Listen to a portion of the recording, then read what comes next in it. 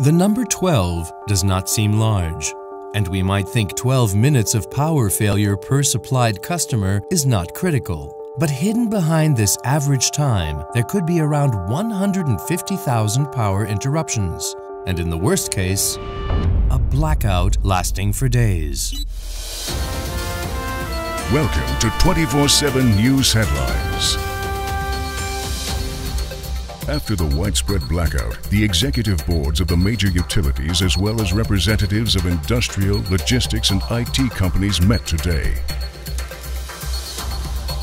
At a joint press conference, they fielded critical questions relating to supply quality. As already reported, after initial voltage deviations, power failed completely in many parts of the country. Server farm operators are complaining about huge data losses. Manufacturers are being confronted with huge production losses. Company spokesman is quoted as saying, "A nationwide disaster was only just avoided." The availability of energy is an important contribution to power quality, but it's not the only one. In addition to the quality of service, quality of voltage is particularly crucial for a sufficient power quality. More than 150 billion euros in annual losses due to downtimes in production and IT can be attributed to poor voltage quality in Europe. Let's take an injection molding machine as an example.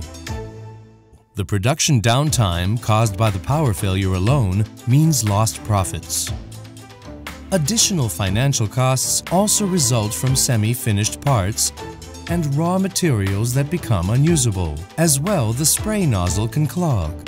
Costs are not only caused by the new component, but also by the deployment of service personnel. All this adversely affects your competitiveness. In order to maintain stable production, you should know the facts of power quality issues. In the film Interferences and Measures, you will learn what these facts are.